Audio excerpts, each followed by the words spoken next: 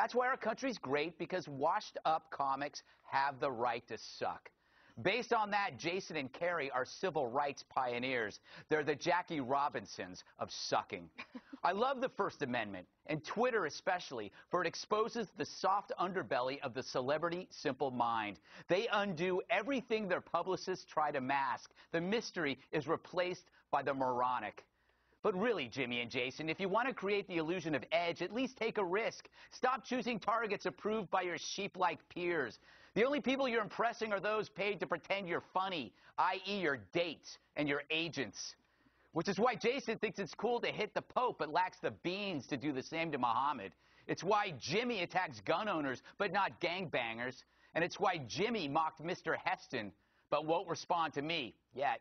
I guess Jimmy thought he couldn't lose a debate to a dead man. That's what's really funny. He did.